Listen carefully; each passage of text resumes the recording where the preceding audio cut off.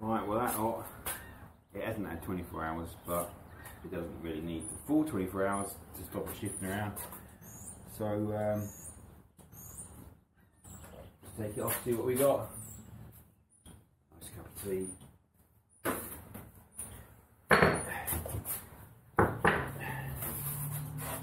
Let's speed this bit up.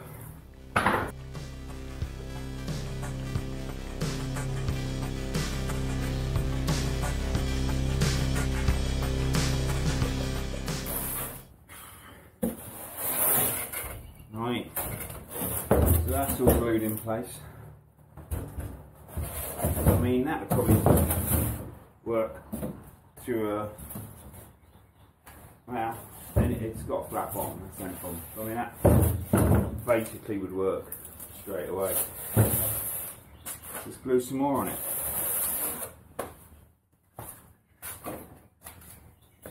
Yeah, so this stuff keeps for ages. The tube I had yesterday was a couple of years old, as is this, but this one was just opened yesterday.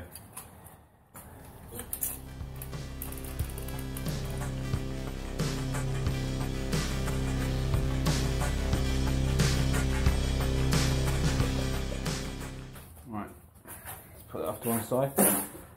Just release the catch and there's no pressure on it and it isn't going to ooze out everywhere.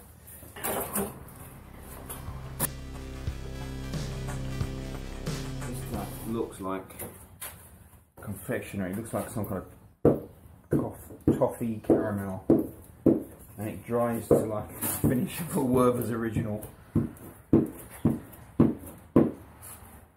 Pretty good stuff actually. It's hard as it's like hard plastic when it sets. I'll probably use this. Well, maybe not. I was going to say you could probably use it as like almost like a reinforcement bit at the front. Take some knocks, but it's not supposed to have a water application. Seems to work alright for me.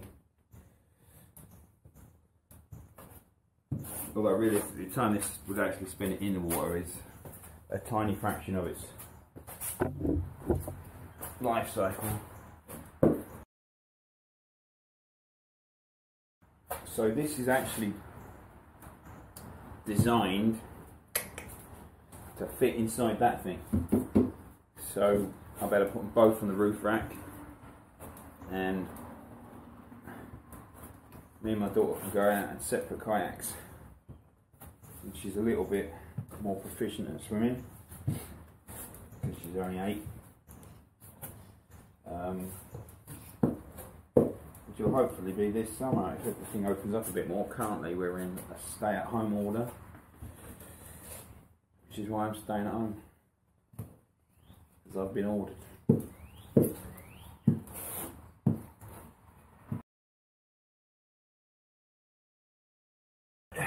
As you can see, it's not rocket science.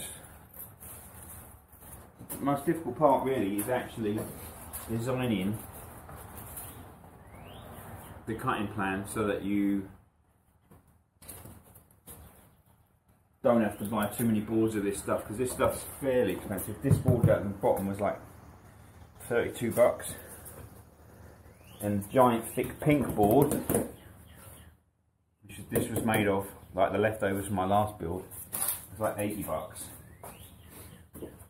But on this build so far, I've only spent building that for that, which is like 32 bucks plus tax. This whole build is actually going to cost me 32 bucks plus tax. I think I had the rest of the other stuff from my last build.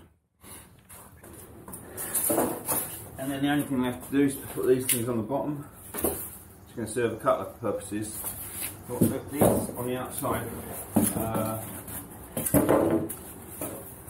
So these are going to go on the bottom, and right on the outside edge, on the bottom underneath, obviously now there's going to be a ton of buoyancy right on the edges. It's going to be super stable, and this is going to like stiffen up the middle a little bit too.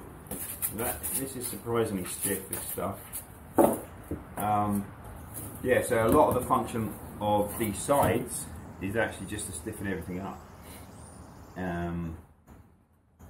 Really not worried about getting water in, because the whole thing is obviously styrofoam, polystyrene, whatever you want to call it. So it isn't going to sink. You can fill this up with water. It's never going to sink. It's probably going to snap in half before it sinks.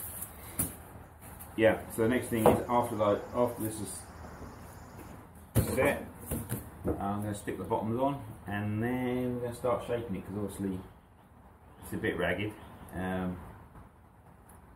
Cut some bits off, and I don't think I'm going to cover this one. I'm going to use this without covering, because then it'll be super light, because after all it is for an 8-year-old, so it needs to be like super light. Alright, that's